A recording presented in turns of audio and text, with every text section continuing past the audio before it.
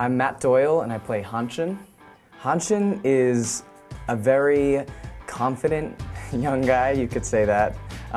He knows what he wants, and he knows that you don't have to work too hard to get it. Hanshin is definitely a character that we have all met and seen in high school, as is Melchior, as is Otto, as is Moritz, as is, they all are teams that are living in the society today. Tapping into all these characters has been just kind of going back to your high school experience or your puberty, or that for all of us it's just been tapping into what happened to us when we went through this process. I was not a professional actor when I was younger, but I was a total geek in middle school, outcast, and the kid that got beat up on the playground. I was really chubby and had braces and was really awkward and didn't know how to relate to the guys that rode their skateboards and played football after school.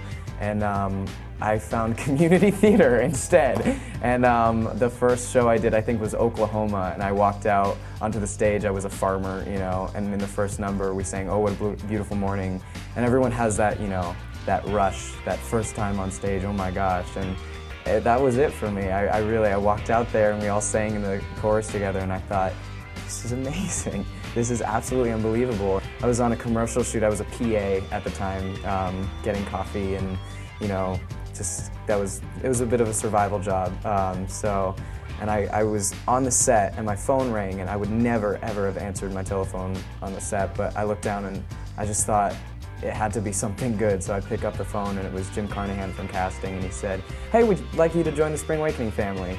And I just walked off the set and somebody was like, "You need to be back on set," and I grabbed them and started crying. I was like, I just got my first Broadway show. It was unreal. The fans are incredible. I mean, it really is. A lot of people compare them to rent heads or some of the Wicked fans, because they're so emotionally involved, and we have fans that have come hundreds of times to see the show, which is amazing.